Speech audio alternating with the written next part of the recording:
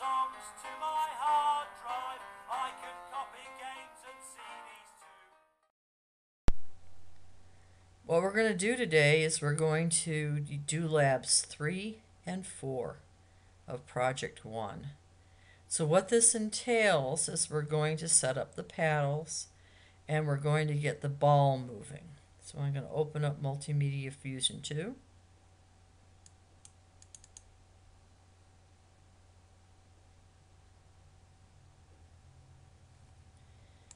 And now what I'm going to do, I'm going to open up my game, click my open button,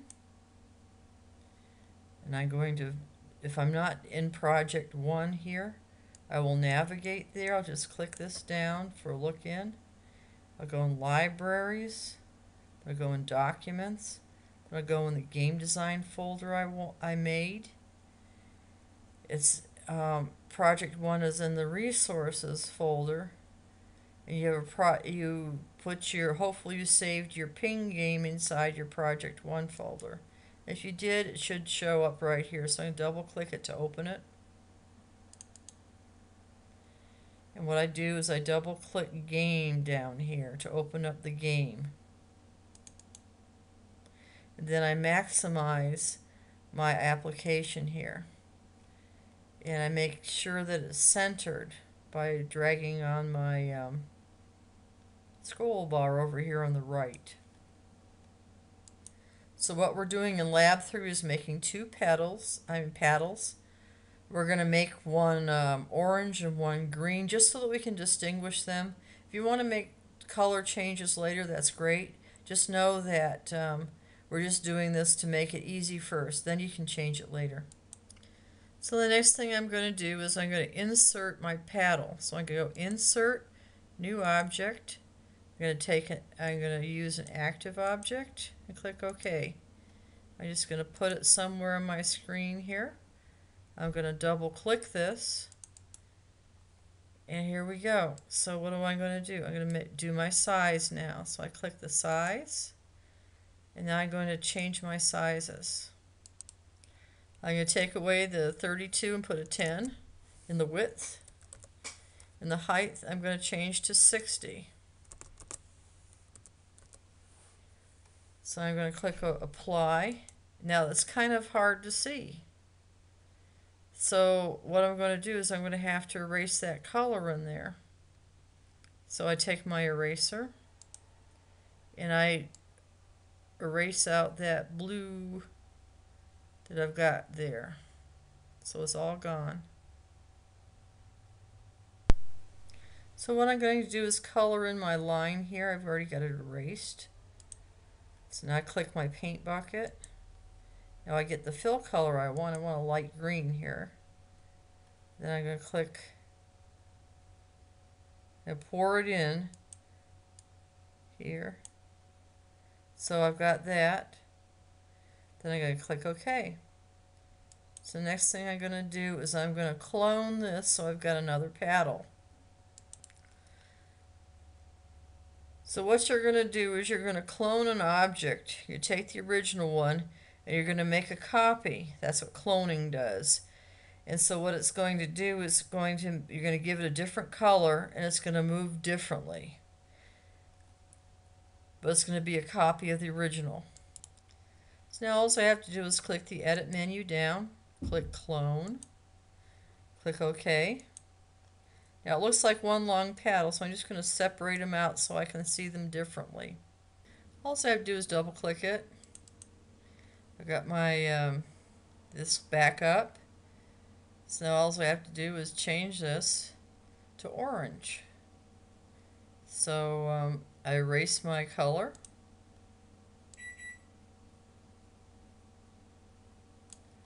Take my bucket and put my orange color in there.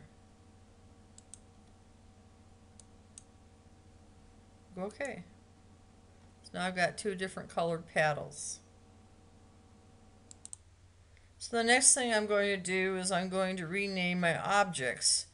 1, 2, 3, and 4 aren't going to make it. So what I do is I right click my object here and I click rename and I name this one ball. I click OK. I double click this one, or I right click this one. I click rename, and I name this one center line.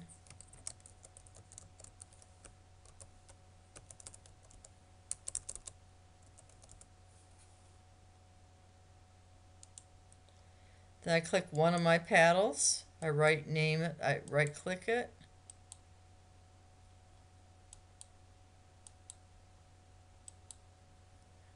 I click rename. And I name this one paddle 1.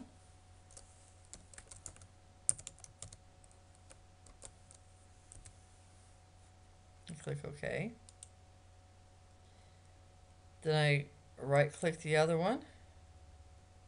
I click rename, and I click this one, call this one paddle 2.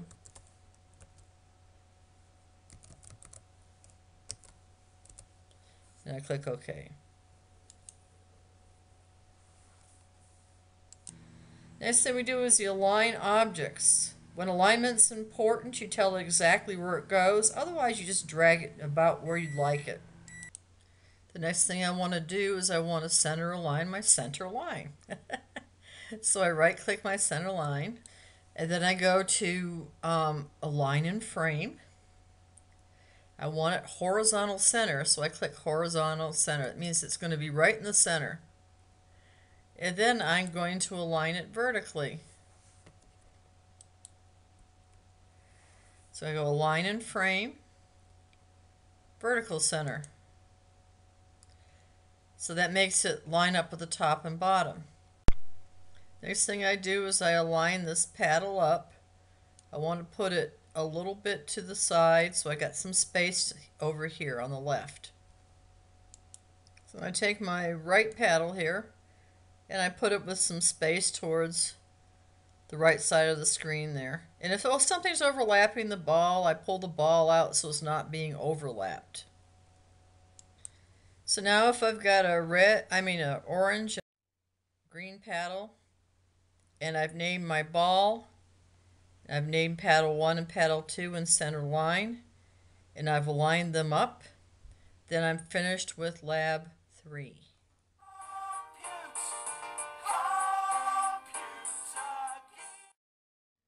What we're going to do this time is we're going to make the ball move.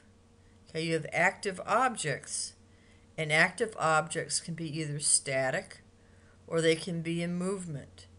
So the movement tab on the properties toolbar is going to change the way an active object moves.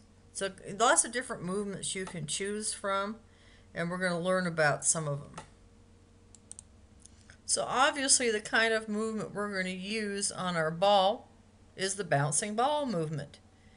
So all that is, it's defined as when that ball hits something solid, it quickly springs away from it, just like a ball would bounce off the ground. Any object you want to use in that manner, you can use a bouncing ball movement with. So now I'm going to add movement to the ball. I click the ball. Then I come over here to the movement button. I click the movement button.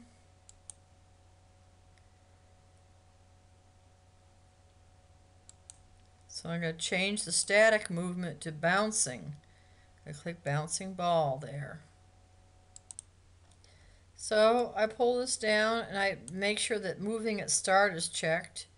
Then I want to try the movement. I'll click that. So that shows me what that movement looks like to make sure that that's what I want. Now that I've set the bounce for the ball, I want to make sure that it's going in the right direction. I want it to go towards the paddle. I don't want it to go up and down. So I'm going to affect the initial direction. I click over here in the initial direction. Then I click reset.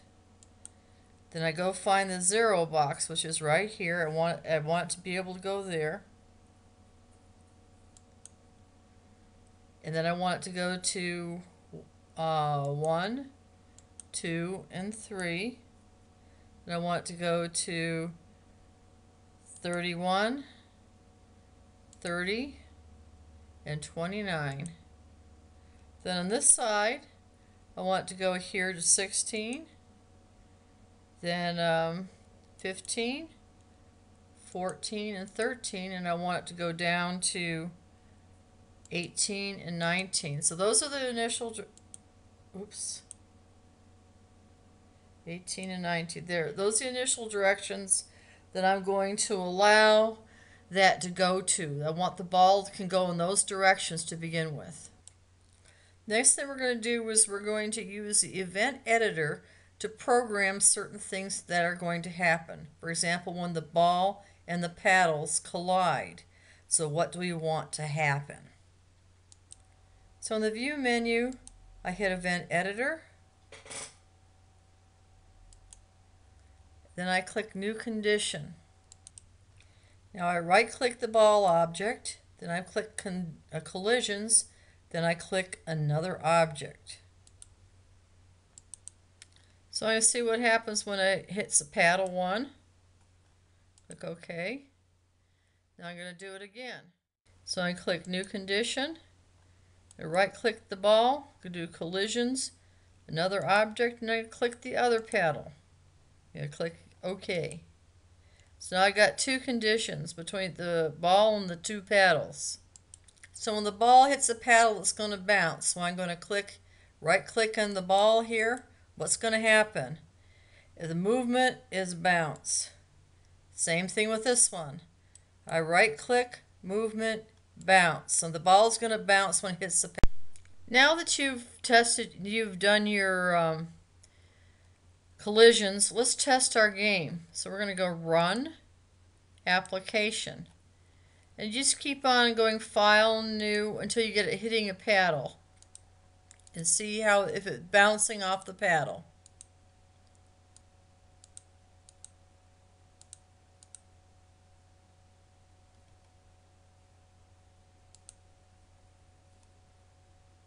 So check your work. Do you have two collision conditions between the two paddles? Did your ball bounce when you clicked the paddles in your test window? If so, you're ready for level 5. So in Lab 4, what did you do? You added the movement and direction to the ball, and you created the events that made the ball bounce off the paddles when they collide.